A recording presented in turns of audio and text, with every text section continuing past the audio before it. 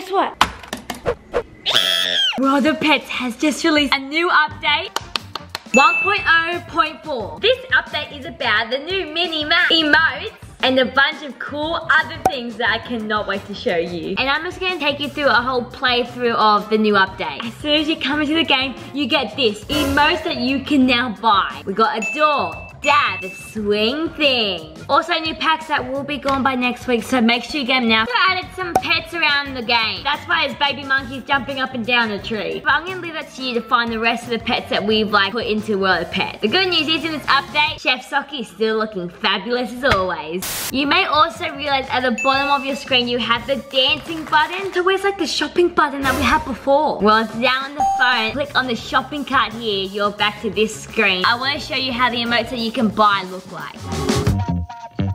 We got the adore, you just seen something so cute and you Disco, why aren't you in bed? Do you want to play WAP? Yeah. Disco has joined me for this update playthrough. And then we have a dance called Swing Thing. That's a sweat. That's a sweat. Oh, drink and can't wait to see all of your World of Pets TikToks that you're gonna do with all these good dances.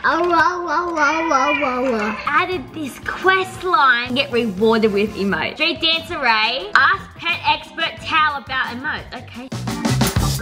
You found me. Ray sent you to learn about emotes. Please take this. Oh, we got an emote. Oh my gosh, what is it? Oh yes.